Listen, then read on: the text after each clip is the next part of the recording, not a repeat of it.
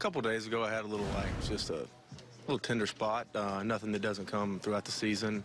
I was fortunate to get 3 days off in a row without pitching the game, and then I came down here and played catch today. Just felt like I wasn't quite 100%, and I didn't want to, go out there and not be the guy they expect me to be because I'm, fighting something. It's just, even if it's just a little sore spot. So I came in, or I told Larry out there and let Booney know and just asked him if I could try to get a day. I know of all days, it turned out to be this game, and, I wish I could have been there to help him out, and hopefully tomorrow, I'll be ready to go. You feel it's just one day? Yeah, I've already had 3 or 4 days. Today will be my 4th day, so hopefully, if they need me, I should be there tomorrow. If we get another day, I get another day. I'll take it, see what happens tomorrow. How is this sore spot different from something that tells you that you're injured? Is this a different feeling? Yeah, when you're injured, you can't go. You just let the team know. That's the way I look at it.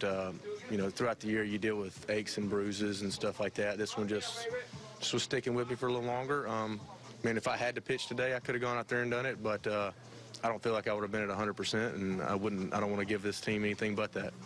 What do you think of the job that guys like A.J. Cole, Chad Green did working themselves in and out of trouble? Kind of like your Houdini act, right? Giving me anxiety out there in the bullpen. I'm watching it. I'm like, man, now I know what it feels like when people are watching me pitch in 11 and 12 and 13 and 10 and 9, all the years before, pretty much.